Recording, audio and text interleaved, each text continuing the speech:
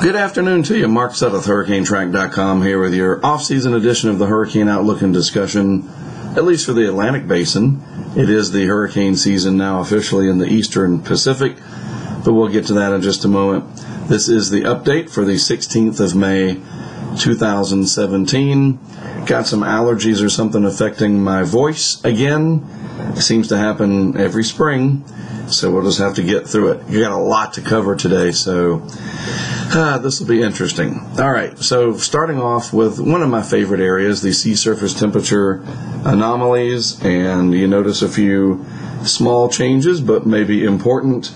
A few more blue areas showing up now in parts of the Nino 3 region, and overall the ENSO area really not that warm, certainly not warming the way we thought it might several months ago. You also notice that the deep tropics, indeed off the northwest coast of Africa, pretty much through the Caribbean Sea, running basically above average. There's a few areas in here, this is going to wax and wane from day to day, but overall the trend has been for the main development region to go above normal. And you notice in the Gulf of Mexico, quite a change from recent weeks.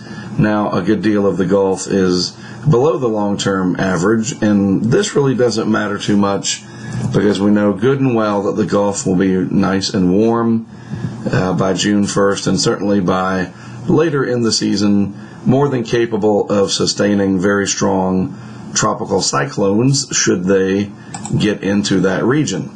So this is what it looked like a month ago. This is back in April, so a little over a month ago, and you notice a couple of things here.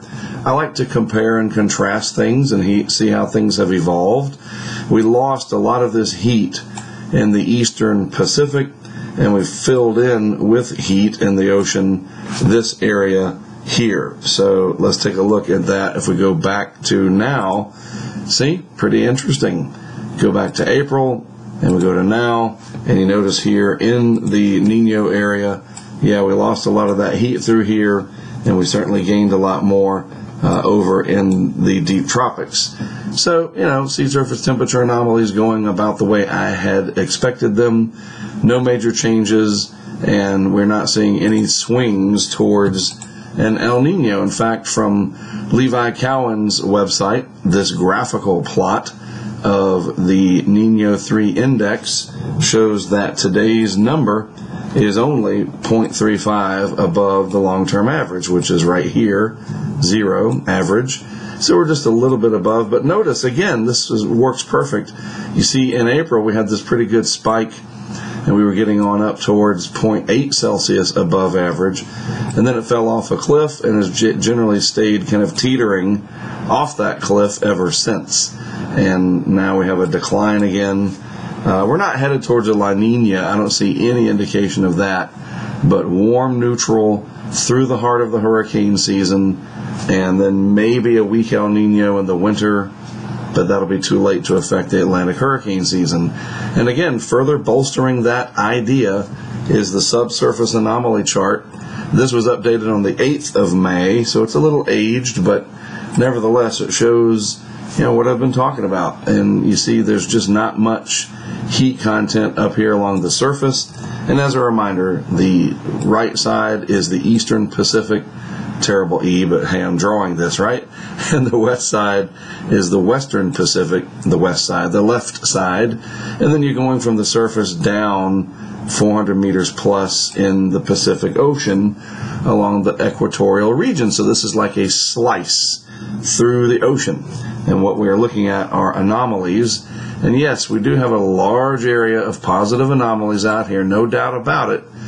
But it seems to be suppressed. And you notice, I think it's interesting, you got this angle, this downward angle. It's kind of being forced way down deep. I mean, we're still talking more than 100 meters deep here, that the most strong positive anomaly is close to 150 meters deep.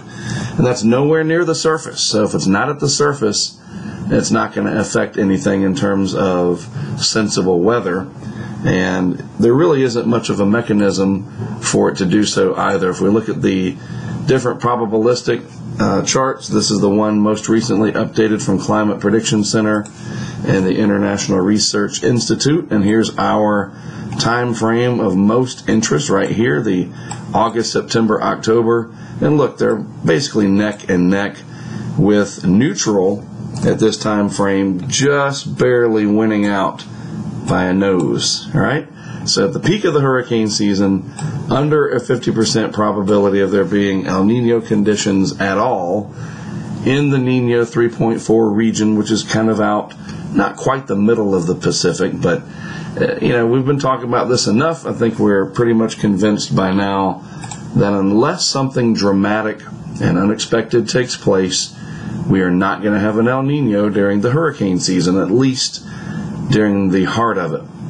And the Australian Poema model continues with this interesting, no, I don't want to exit, sorry, this decline right here, and then it kind of stays generally flat with a gradual rise. But the Bureau of Meteorology in Australia, their threshold for El Nino is 0.8 Celsius. NOAA's Climate Prediction Center is 0.5. This stays below all of that. The meat of the hurricane season is right through here anyway. So, I don't know how much more evidence we can look at. It seems to all be there. And, of course, if there's something unexpected, then we will adjust accordingly, right? And one more look here, the long paddock site, the SOI, the Southern Oscillation Index. Again, another measuring stick, and today's contributor positive. And, yeah, the 30-day is definitely down there. But the 90-day, marginals, -4, and we're going to have a few more positives showing up. Let me put it in to basketball terms for you, okay? I'm a big college basketball fan, and not so much NBA, but right now it's the NBA Finals, the championships, the playoffs in the United States, right? And so you think about your favorite team, and they're down, 12, 14, 16 points, and they're in the fourth quarter of the game. They better start hitting some shots and closing that gap, or they're just going to run out of time. And my analogy here is that every time we see positive numbers for more than just a day, it's going to delay any westerly wind burst continually. And it's just like, the team that's down 14 points, they have the possession and they don't go down and score. Well, time's running out. They better do something fast or it's not going to happen. And so until I see the 90-day -7 and lower, I'm not going to be convinced that we're going to have the mechanism in the pressure pattern to get an El Nino to really lock in and hold on and do its thing. So every time we see these positive numbers here, it's just a further delay in, quote, scoring those points, right?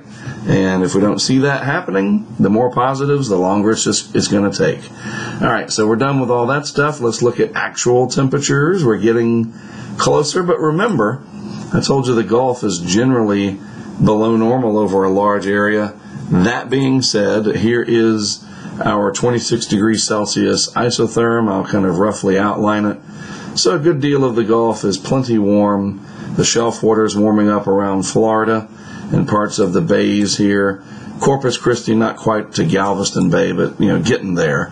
And then the shelf water along the northern Gulf taking a little longer. We've had a lot of rain, so there's a lot of discharge coming out, or there certainly will be. I think it's already begun in the Mississippi River Delta area. And, it doesn't matter. By August 1st, these water temperatures will be in the mid to upper 80s, more than capable of sustaining very intense tropical cyclones.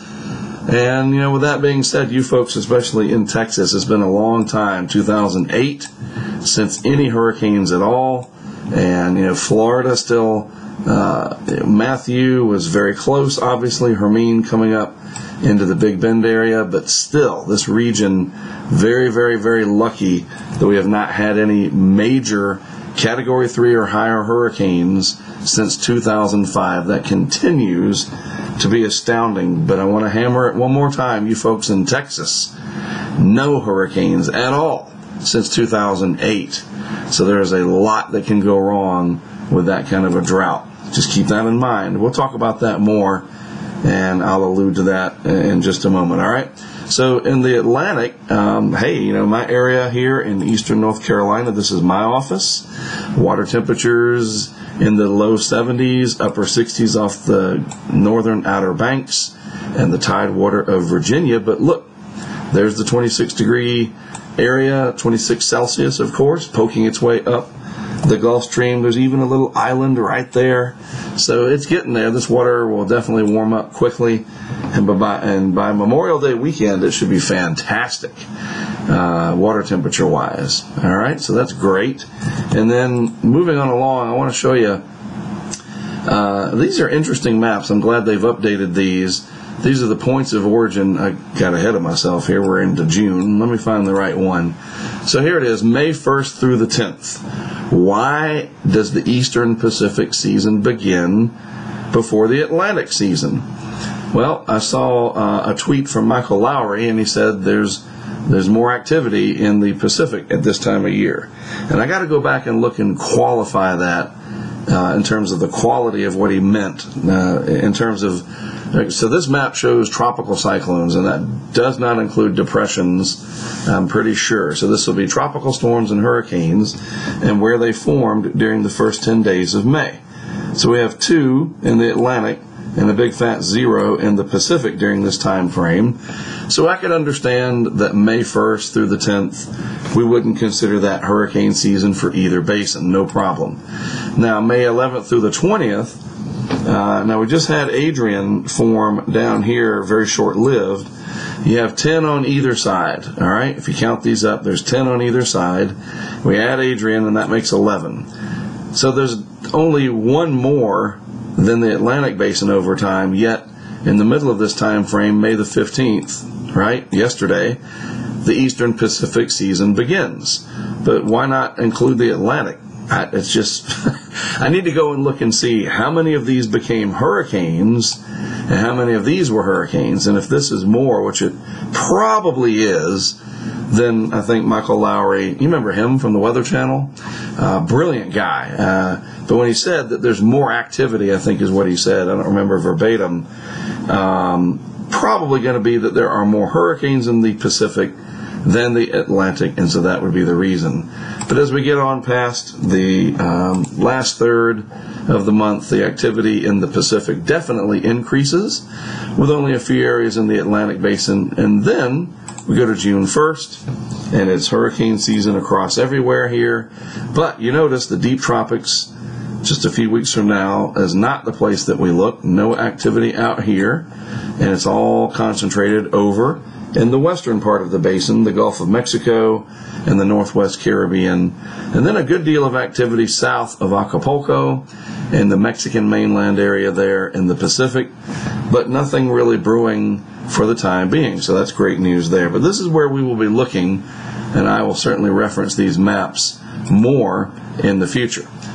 In the Atlantic, I did want to show you this. I got some disturbing, unsettling news from one of our friends down here in Jamaica, Andre, telling me about all the heavy rain and the problems that that's causing. Have a very, very weak area of low pressure right here near the Caymans, and associated surface troughing and deep tropical moisture converging over this area.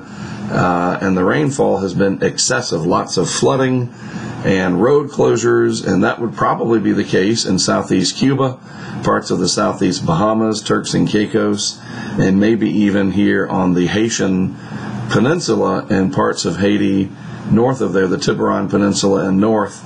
So this is going to hang around a while, unfortunately. This is what the surface map looks like from the GFS. Just wanted to show you what's what. So here we have this little isobar right here, kind of outlining this little trough area, this surface trough, weak low pressure. There's your moisture content, and the GFS showing that this will hang around for anywhere from 2 to 4 more days off and on, with moisture kind of streaming across the region as this weak energy sort of moves slowly and then eventually, hopefully, off to the west with time.